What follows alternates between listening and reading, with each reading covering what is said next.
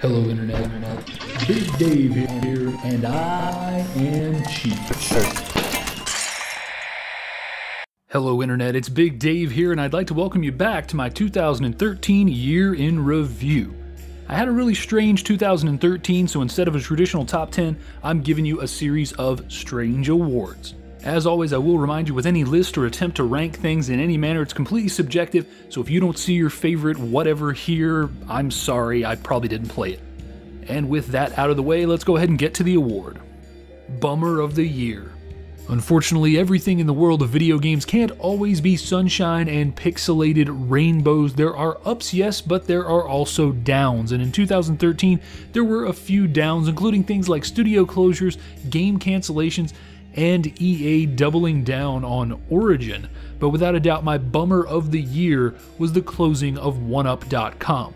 OneUp was one of my daily visits on my sidebar, something that I went to almost every single day to check for new reviews or some of the really interesting features. They were also home to two of my favorite podcasts, the long-running Games Dammit and the retro-focused Retronauts. Now, Retronauts has gone on through crowdfunding to find its own home after the fact, but Games Dammit left a hole in my podcasting schedule that I just haven't been able to fill since.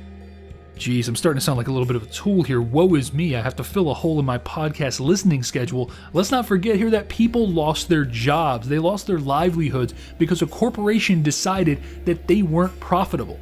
Good writers doing good work lost their jobs because they couldn't generate the ad revenue in order for them to look good on a risk management analysis. And even though some people rightly point out that the site had been in a decline over the last year or so of its existence, it still really just sucks to see it go. And that's why it's my bummer of the year for 2013. So if you'd like to share your thoughts on OneUp, or if you'd like to tell me about your bummer of the year, please do so in the comments below.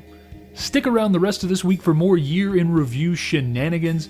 I have been Big Dave, and as always, take it easy.